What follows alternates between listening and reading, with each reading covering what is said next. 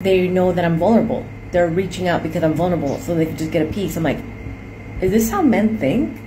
Is this really how men think about women? Like, I just talked to 3 of them, made out with 2 of them, and had relations with 1. Like, why would you keep reaching out to me? It's been months and months and months. I don't get it.